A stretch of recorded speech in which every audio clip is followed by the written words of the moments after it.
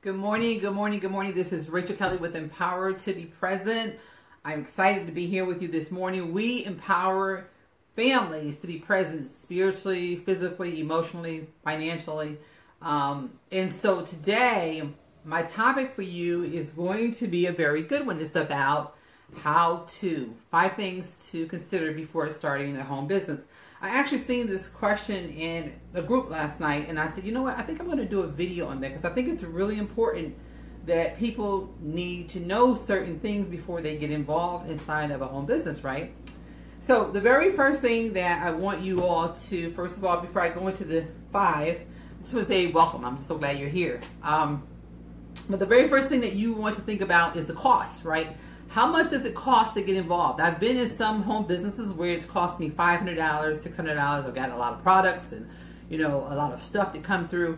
And the problem with that is that you invest so much money in the beginning, but you don't know what to do. I mean, like, you got all these products here. They're telling you to sell this, sell that. You have no idea. You don't know how to sell it.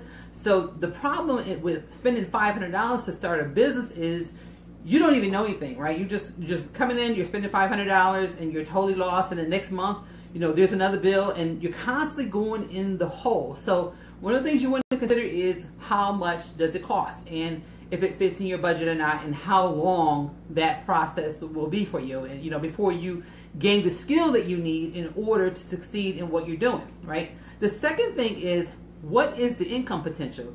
Is there the income potential? Is there enough to expand and to grow? If it costs you $5 or $10 a month, then you got to ask yourself the question, like, am I going to be able to make money with this? Is like how can I sell something for $5 and live off of this? Is it really, is it doable? Is it something that I can really do, and can other people profit from it as well? So you got to be careful with that price point. So if you're spending $1, I've seen somebody say, well, it's only $1 to do my business, right?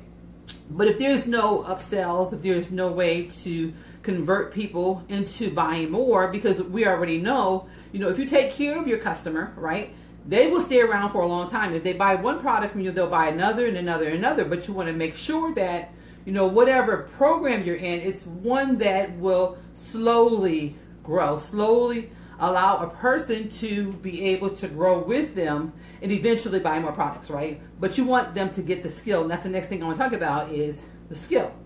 Do you have the skills? I remember when I first came online in 2008, I had absolutely no skills. I didn't know what to do. I didn't know how to recruit. I had the worst confidence in the world. So, the other question you got to ask yourself is, what's my skill level? What am I going to have to learn before I can actually earn?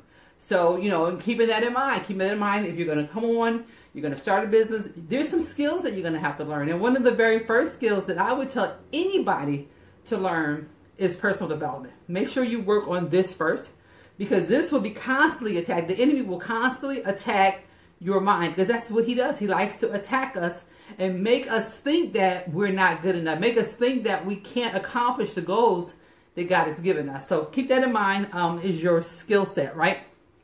The next thing you want to do is, we talked about skills. So, you're going to need to learn some things. I was looking at a video about, it's called 0 to something. And one of the things that, he was talking about, like these industries that, are really, really growing.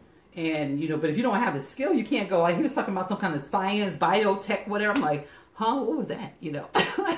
I never heard that, right? So if you don't have the skill, then you probably shouldn't be jumping into that particular thing right there. If it's a simple skill, something that you can easily go and learn, it's good. But if it's something like really hard, then I wouldn't look at that opportunity, because it's going to take you forever. It's going to take you a long time to get in there. You're going to struggle. You may get frustrated. You may do like most people do, and that's quit, which is the worst thing you can do, because the longer you stay in it, the more better you're going to get at it.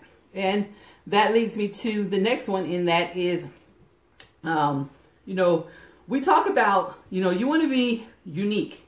You want to be different. And this is one of the things that he talked about was, is your product like everybody else's product? Do you have another weight loss product? What makes your product different than anybody else's product? If your product is just like everybody else's product, it's going to be very difficult to sell as well. You need to stand out from the marketplace. I think about, different businesses. There's there's weight loss, there's this, and there are all of the normal stuff, right? But then there are the unique things. This was telling my son. I said, there's not that many people trying to help people who have speech impediments. You should look at, going after that market, helping those people because they need help. They're discouraged. And so there's possibly something within you that you can do to help somebody. He gave me another good idea. I won't share it here because it's really, really powerful. And I'm really going to push him to go ahead and do it because I think it's different. I haven't seen it out there. So that's another thing you got to ask yourself. Is the potential out there? Is it different? Is it unique? Because that's what really attracts people is the difference and the uniqueness, right? And the last thing is, will you have the support, right? Is it a system that supports itself? Is it a system that will allow you to continue to grow, allow your income to continue to grow? And that's really important. Why? Because when you get stuck, when things are not working the way that you think they should, you will have somebody or something to look to and say, hey, look, I'm stuck. I need some help. I don't know what to do here.